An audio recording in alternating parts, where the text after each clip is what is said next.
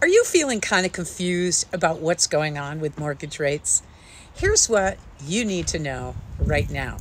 It's normal for rates to bounce around. They change from one day to the next because they're impacted by so many different factors.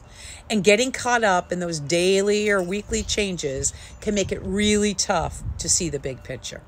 So here's my advice. Take a step back and look at the overall trend. Rates have come down for their 8% peak last October.